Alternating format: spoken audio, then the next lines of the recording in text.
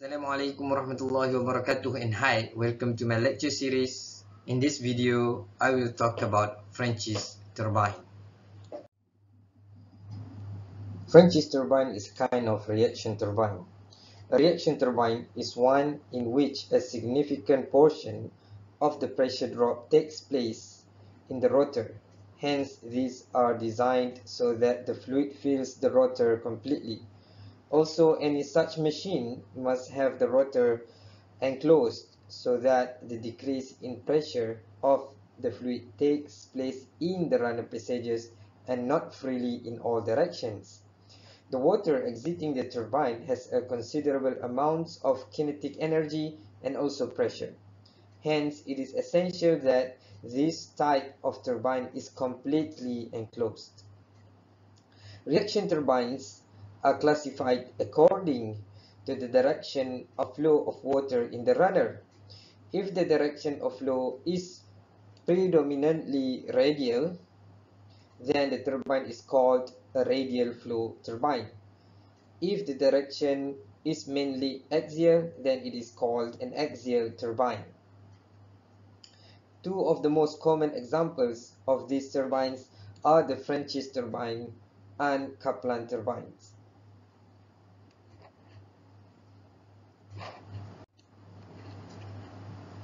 The first well-designed Francis turbine was built in 1849 by a hydraulic engineer named James B. Francis. As originally conceived, it was a purely radial machine. Generally, all inward flow direction hydraulic turbines are called Francis turbines.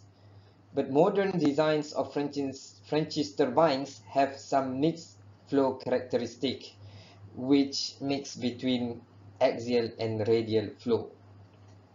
And Francis turbine require medium head and medium quantity of water.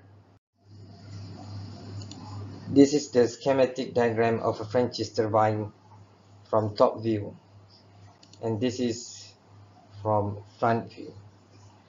It consists of a spiral casing, a runner, a set of guide vanes, and a draft tube.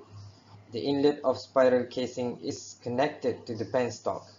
Water is uniformly distributed around the circumference of the runner by using the spiral casing. In order to distribute the water uniformly around the circumference, it is necessary to reduce the area available for flow. Thus, the casing takes the shape of a spiral, which gives the maximum area at the entrance and almost zero at the tip. Hence the name spiral casing. Water from the spiral casing is guided onto runner by a set of circumferentially placed guide vanes, which are sometimes called wicket gates. These can be set to any desired angle, and their shape is designed so that the water passes over them with minimum friction losses. The water then passes through the runner and discharges into a draft tube. So the main component of a Francis turbine is the spiral casing, which constitutes a closed passage whose cross-sectional area gradually decreases along the flow direction. Area is maximum at inlet and nearly zero at the exit. And the guide vanes, which direct the water onto the runner at an angle appropriate to the design. The motion to them is given by means of a hand wheel or automatically by a governor called governing mechanism. It changes the position of the guide blades to affect a variation in water flow rate when the load conditions on the turbine change. And the blade, which for Francis turbine typically varies between 16 to 24 blades. And the important part or component of a Francis turbine is draft tube, which is gradually expanding tube which discharges water passing through the runner to the tail race.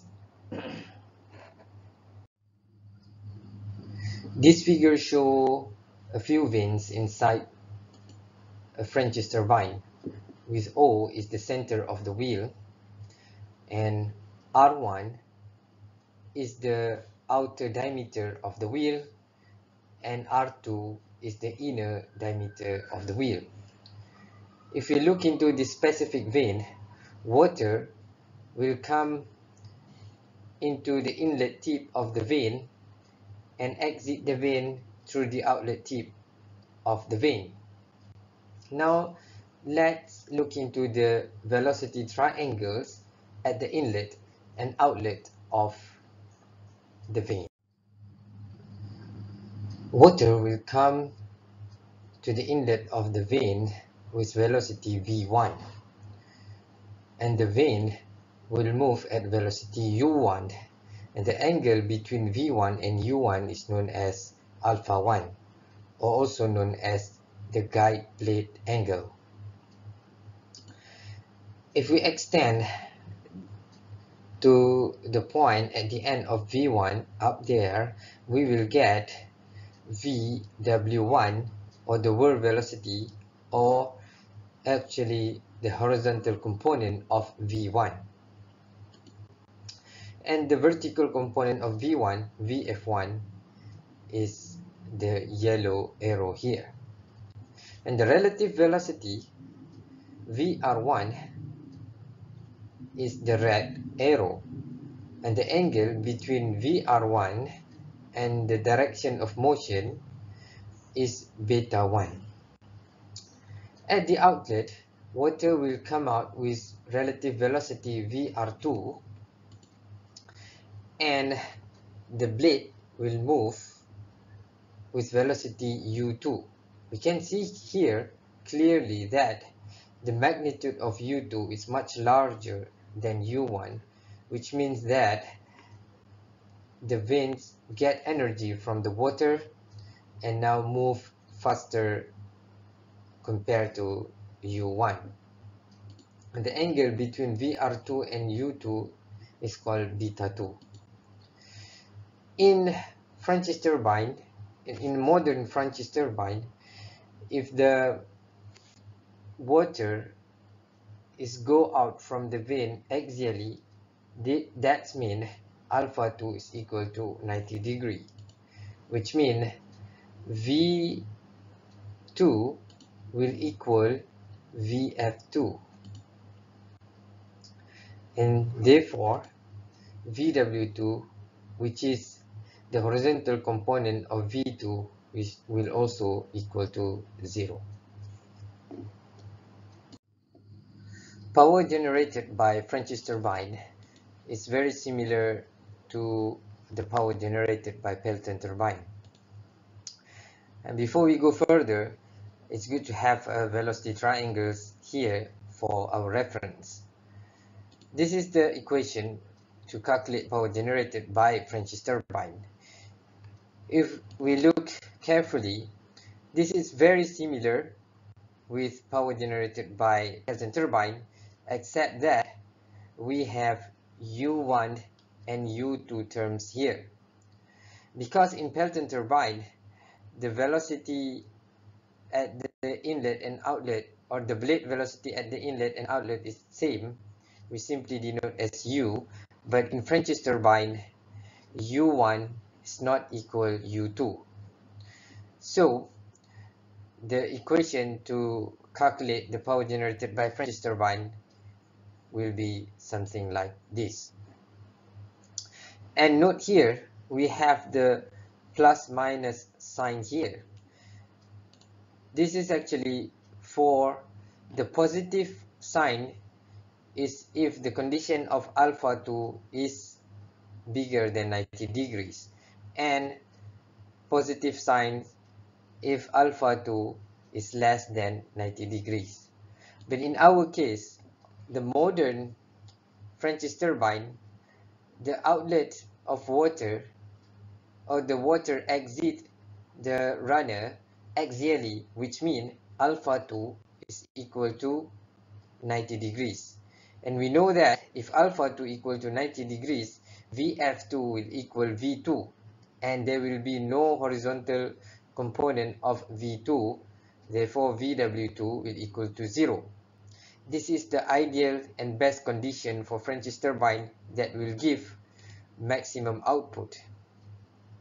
So we can cancel out VW2 because it's equal to 0, and we will get the maximum output to Francis turbine is equal to rho AV1 VW1 U1.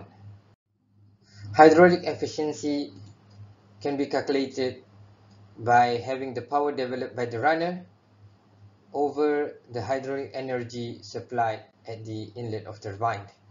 So we have calculated the power generated by the Francis turbine previously, and we just divide that with the hydraulic energy supplied at the inlet of turbine. With this equation, we will get the hydraulic efficiency will equal rho AV1 VW1 U1 over rho AV1 GH. So we can cancel out these terms and we get a final equation for hydraulic efficiency for Francis turbines is equal to VW1 U1 over GH. Next, the mechanical efficiency. Mechanical efficiency is the power available at turbine shaft during the power developed by turbine runner, or simply the shaft power over the bucket power. These two powers differ by the amount of mechanical losses, for example, losses that caused by bearing friction. Finally, the overall efficiency. In hydroelectric power plant, energy is transferred from fluid to the turbine runner. During this transfer process, some energy will be lost. This efficiency is given by hydraulic efficiency. Then, from the runner, the energy is transferred to rotate the shaft that connected to a generator. Again, during this transfer process, some energy will be lost, and the efficiency is given by mechanical efficiency. The overall efficiency of this process inside the turbine is the product of hydraulic efficiency and mechanical efficiency. If we plug in those efficiencies in this equation, we can cancel these terms to get a final form of equation as PS over rho G QH, or simply the ratio between shaft power and fluid power. And the typical value, we look into the design aspect of Francis turbine by looking at some important working proportion. The first one is ratio of width to diameter, or B over D, which is the ratio of width to the diameter of the wheel at inlet. It's represented by N equal B1 over D1. And the values of N typically varies between 0.1 to 0.45. Next is the flow ratio KF. KF is the ratio of the velocity of flow at inlet to the theoretical jet velocity that can be calculated by the VF1 over square root of 2GH. And the value of KF varies from 0.15 to 0.30. Next is the speed ratio KU. Speed ratio is the ratio of the peripheral speed at inlet to the theoretical jet velocity, which can be calculated by U over square root of 2GH, and the values of KU ranges from 0.6 to 0.9.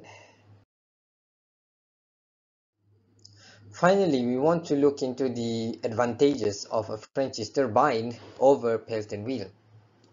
The first one, in Francis turbine, the variation in the operating head can be more easily controlled by utilizing the guide vane.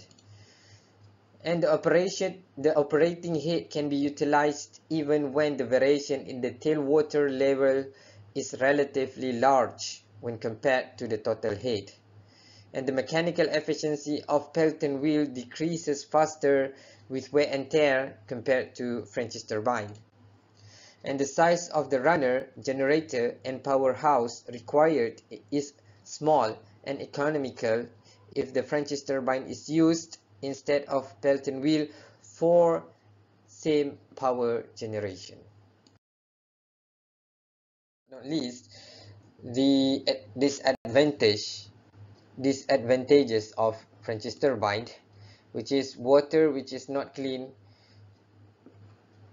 can cause rapid wear in high head Francis turbine, and the overhaul and the inspection is much more difficult comparatively because it's in closed casing, and cavitation is an ever-present danger because of the pressure difference at the outlet of the vein, but it's overcome with the draft tube, but sometimes it could happen as well. And if Francis turbine is run below 50% heat for a long period, it will not only lose its efficiency, but also the cavitation danger will become more serious. And that's it for Francis turbine.